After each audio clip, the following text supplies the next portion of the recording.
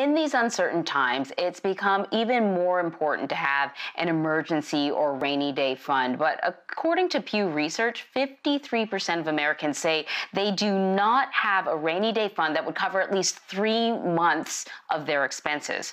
So we want to bring in Senior Wealth Advisor at Payne Capital Management, Courtney Dominguez, to talk us through this.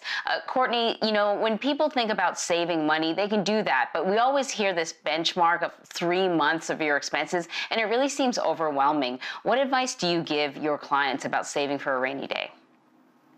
I think a few things. Number one, if you can automate this, that's probably the easiest way of doing it, where a lot of your online savings, just your regular bank you can go to and set it up so you have an automatic, maybe it's only $20 you can start with or a couple $100 you can start with, but have it on a certain date each month that goes into savings so you don't even have to think about it. It's going to start building up on its own. Because if you see the money in there, you'll spend it. But if it automatically goes to another account, you have a better chance of getting there.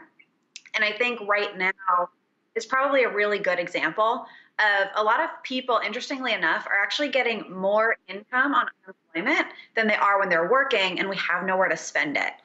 Or you have people who maybe are working, but they're still getting a stimulus check, which is additional money. So if you're one of those people, just use this as an opportunity to say, you know what, I'm getting this extra income right now. Why don't I use this to start adding to my emergency fund if I don't have it already?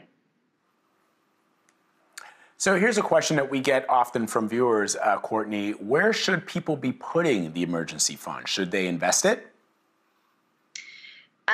Investing it is not the wise choice with your emergency fund. I think right now is a really good example. If we were just talking maybe 3 months ago, a lot of people were saying, oh, the markets are doing so well, let's put our money in there. And even now you're saying, oh, the markets are down, but let's put the money in. You have no idea where the markets are going to be today or tomorrow.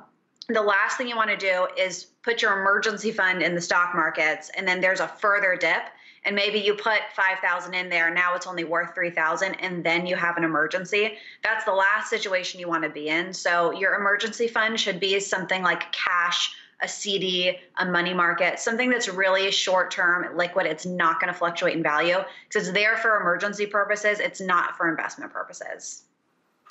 Yeah, and I would think you would want it someplace where you don't have easy access to it, but when you really need it, you don't have to wait, 3 weeks to get the money to pay your rent or whatever.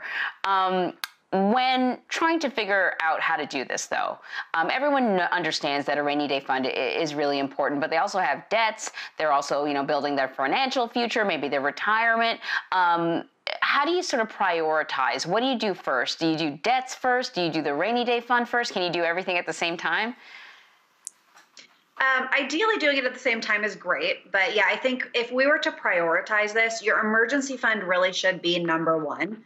Right now, it's just such a great example. It doesn't really matter what industry you're in. Jobs are really not as secure as people thought they were just a couple months ago. So having that emergency fund is going to be a lot less stress on your life and make sure you can still pay the bills if there is a period where you're injured or you're sick or you lost your job. Once you have your emergency fund set, if you have any sort of high debt, like maybe credit card debt, definitely work on paying that off because it's going to be a lot harder to meet your other financial goals if you have some high interest debt that you're trying to pay down. Once you have both of those established, then you can start investing for some of your longer term goals. And I think that really 1, 2, 3 is how you should prioritize that.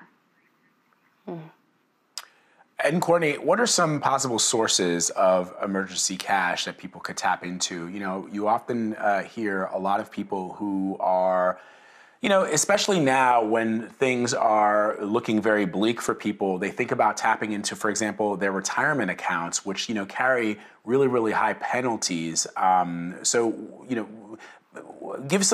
Give our viewers some sound advice as to where they could draw that potential emergency cash if they had to. Yeah, retirement accounts, I agree, is really only in an emergency that you'd need to tap into those. Ideally, you want to leave that till retirement. But you're actually talking about those penalties. And the positive news, if you don't have an emergency fund and you are in a financial emergency right now, they have actually waived a lot of those penalties and made it, you have easier access to retirement money right now. So if you have an emergency, you can take a loan against a 401k, which isn't a bad way of doing it because you aren't, that's not a taxable event, assuming you pay it back. And there is interest involved, but you're paying it back into your 401k. Taking money from an IRA, that did become possible to waive your fees. However, it is likely still going to be a taxable event. So I would try to, unless you have to, try not to tap into any IRA money.